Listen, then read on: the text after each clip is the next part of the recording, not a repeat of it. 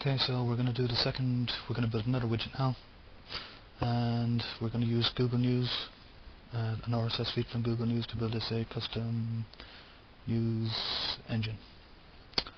So what we want to do is, once again, we go to widgetbox.com, and we make widget over here once we're signed in. Again, we're going to build from blog/feed, and at this stage now we go to Google News, and supposing we had a kind of a UFO website, something like that. So what we might do is we might do a search for UFO sighting, something that would bring us the latest news on the latest UFO sightings around the place. That'd be a cool thing for a UFO website to have the latest sightings there, you know. So we did a search, and one of the great things about Google News, one of the great things about Google, is that this thing over here. See this?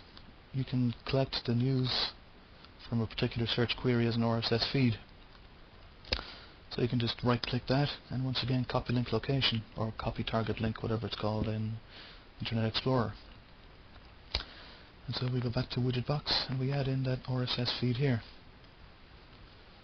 And we click continue. And so now, just like in the first video, we have our own widget built here using that RSS feed. That's pretty cool. Look at this.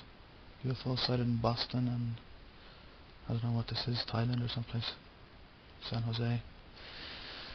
And so, just like before, we make this thing look whatever way we want to. You can stick in the first images where applicable. And actually, yeah, this doesn't seem to work. The images don't seem to work from a Google News RSS feed, so oh well, not to worry. And so we can stick our own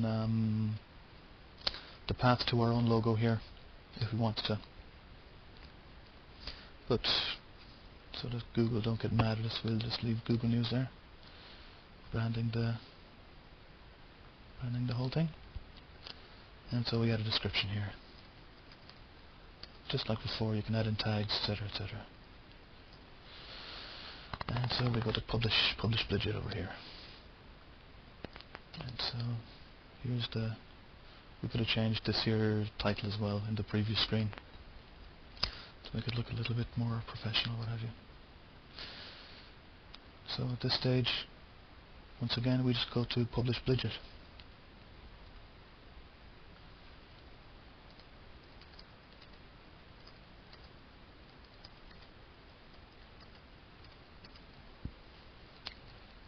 And we make this unlisted.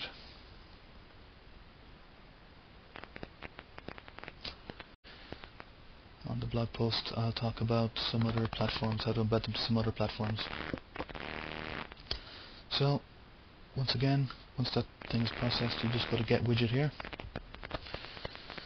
Now then, this time we don't want any of this stuff. Before we stuck it onto Facebook, but we don't want any of that stuff this time. We want the embed code, and we can grab this either in Flash or JavaScript. Like Virgin JavaScript. I just think it's more native, but I'm not sure. I could be totally wrong there, but I just think it's more native to what we're doing than a packaged Flash thing. So you simply go to your WordPress website and log in, and this is the dashboard. This is the back end of WordPress. And we go to design. We're here, and then we go into widgets over here.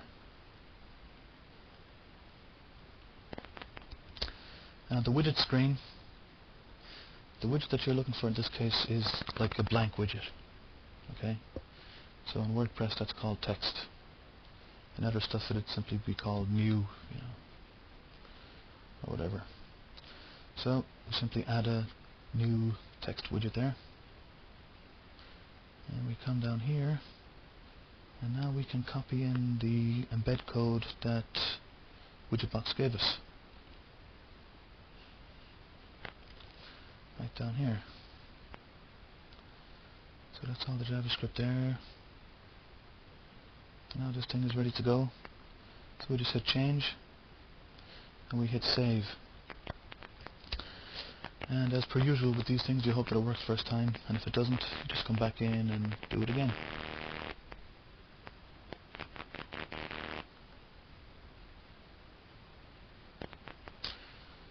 And so let's just have a look at our website now and see if this thing has come out first time. Place. So looks pretty cool, I think. And so if you're coming to this from YouTube, have a look at the more info bit, and we'll show you where this article is at on CMSWire.com about building widgets.